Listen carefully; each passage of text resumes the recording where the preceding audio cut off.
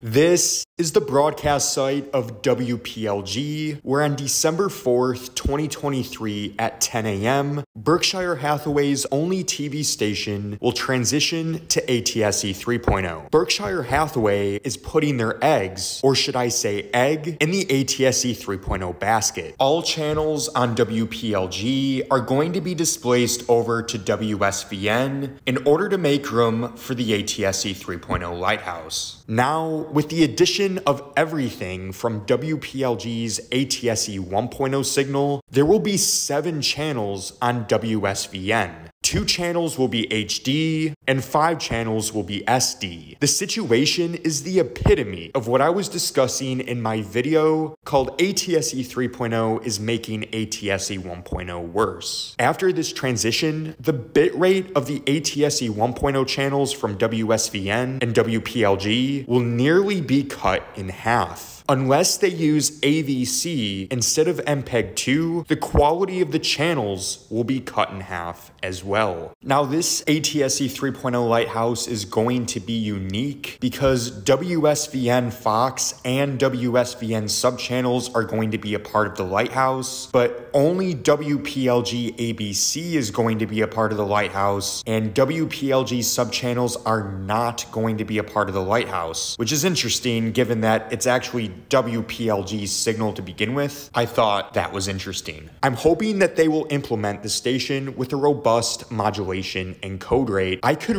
really use a robust signal in my apartment, and I bet many others in South Florida would benefit as well.